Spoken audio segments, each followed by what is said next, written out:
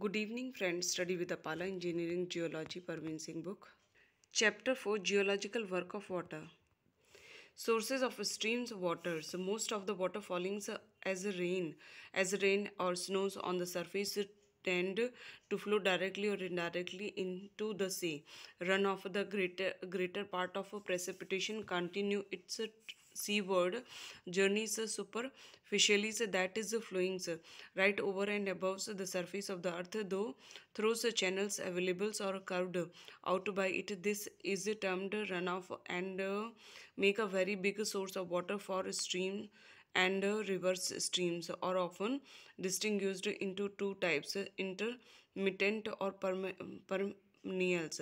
The former start flowing often vigorously during and after heavy rains in the catchment area. In the perennial streams, however, there is some water flowing through them throughout the years. The volume of water in them, however, shows considerable variations during different seasons of the years, becoming less in dry period and very high during the rainy periods. The rivers itself never get dry.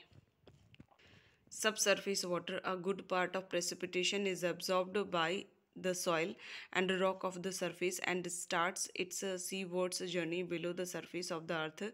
This water that has infiltrated into the earth is called subsurface water. During its downward journey, such water may eventually saturate considerably the depth of soils and rock below, which further downwards passage is not possible for one reasons or another. These saturated water zones become the aquifers in which the water start movement under pressures towards area of low pressure.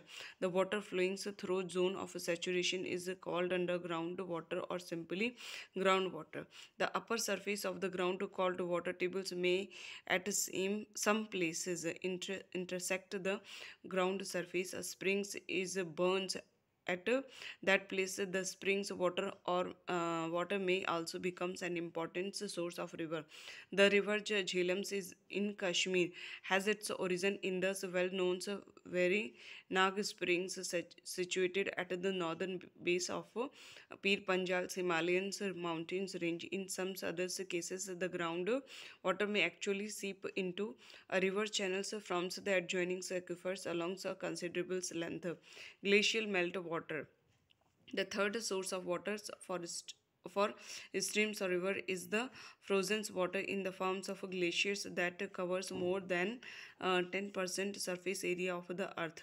The glacier undergo melting as a regular process from along their bases during down slope movement, and due to meltings at the top during summers, the glacials melt water contribute a lot to the total volume of many mountains streams. These meltwater streams ultimately become tributaries to many rivers in the lower region. Thank you.